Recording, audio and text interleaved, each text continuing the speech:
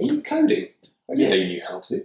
Yeah, I'm learning physical computing with pi-topCODER. How do you know what to write and what to build? Well, these instructions are actually quite good.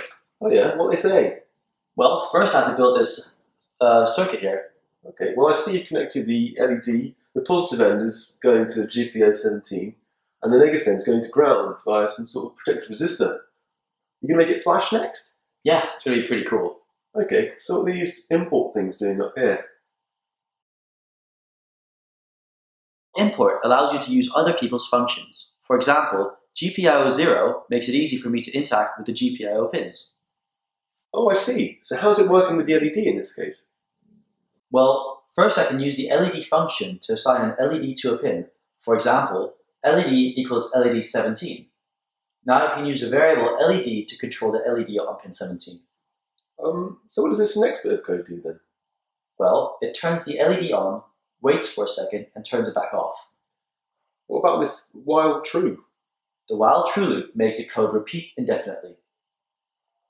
Okay, well, I think I just have to press the run button to make it work now.